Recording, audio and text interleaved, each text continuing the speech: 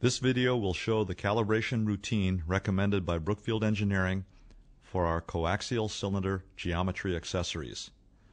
These accessories consist of our small sample adapter, enhanced ultra-low viscosity adapter, thermocell, and DIN adapter. These adapters are all based on defined coaxial cylinder geometry. To ensure your viscometer is working properly when using these adapters, a periodic calibration check is essential. To perform a calibration check with these adapters, you will need a silicone or mineral oil viscosity standard fluid and a water bath. Select a viscosity standard fluid based on the torque range and model of your instrument, the adapter chamber, the spindle, and the rotational speeds that you will be using. For example, an LV torque range DV2 Plus Pro viscometer using a small sample adapter with 13R chamber and SC4-18 spindle has a viscosity range of 1.5 centipoise to 30,000 centipoise, depending on the speeds being used. You do not need to select a fluid based on the material you will be testing. However, many customers choose to do so as a simple verification check. The calibration routine checks the linearity of the spring on the instrument by using one fluid at 3 separate speeds to achieve low, medium, and high torque ranges. This checks the linearity of the spring and the sensing mechanism of the instrument. This being the case, a 100 or 500 centipoise silicone fluid can be used. These lower viscosity fluids are easier to work with and to clean. Use the actual value of the fluid, not the stated value, for the calibration check. Make sure the instrument is level. The viscosity standard fluid needs to be equilibrated at 25 degrees Celsius to get an accurate reading. Fill the chamber with the correct amount of viscosity standard fluid. In this example, the small sample adapter is using 6.7 milliliters of fluid with a number 18 spindle. Hoses from the water bath inlet and outlet will connect to the water jacket inlet and outlet for proper circulation. For proper temperature equilibration, the fluid and spindle all need to be equilibrated at 25 degrees Celsius. The viscosity standards are very sensitive to temperature. The temperature probe on the Brookfield viscometer is accurate to plus or minus 1 degree centigrade. To ensure proper temperature equilibration and accuracy for the viscosity standard, use a calibrated thermometer with higher accuracy. The temperature of the viscosity standard should be controlled at 25.0 degrees centigrade, plus or minus 0.2 degrees centigrade. The thicker the fluid, the longer it will take to equilibrate. For this calibration, we will use a 100 centipoise fluid with an actual value of 95 centipoise. This should take 15 minutes. The 13R chamber we are using supports a temperature probe, allowing for temperature monitoring at the instrument. Based on the spindle you will be using, select 3 speeds that will give you a low, medium, and high torque value. The minimum torque value for a good reading is 10%. A low torque range would be 10 to 30%.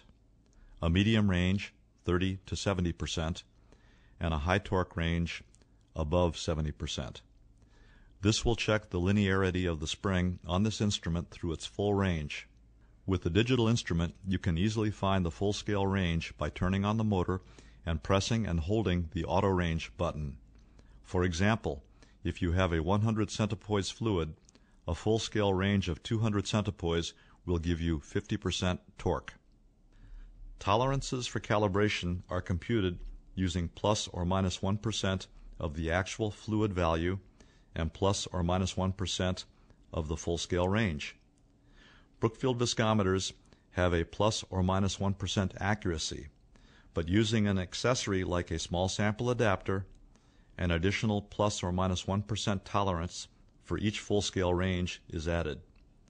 The tolerance for your reading is the accuracy of the actual value of the fluid added together with the accuracy of the instrument and the accuracy of the accessory, in this case, the small sample adapter. You can perform a calibration check manually and enter the values and compute the tolerances for pass-fail criteria. Brookfield also supplies a calibration worksheet on our website that easily allows you to enter data, computes the tolerances for each range, and gives pass-fail criteria automatically. You can download the calibration worksheet from Brookfield's website at www.brookfieldengineering.com. Going to the link on your screen will take you directly to the calibration worksheet. To see what these tolerances mean, let's look at this calibration worksheet. Enter data in the bold fields. You will need to overwrite the existing data. First, enter the spring torque of your instrument. In this case, this will be an LV. Enter the actual value of the fluid in column A. The remaining fields in this column will automatically update as this value will not change. You can see the 1% fluid value column will update based on this entry. This is the accuracy of the fluid. Enter the spindle code in column D. Again, the fields in this column will automatically update. Enter the 3 speeds you will be running in column E and observe that the 2% tolerance of full-scale range, based on plus or minus 1% instrument accuracy and plus or minus 1% accessory accuracy, in column G is updated. This is the accuracy of the viscometer and small sample adapter at this range. Now, run the 3 speeds you have selected. Record and enter the data in column I.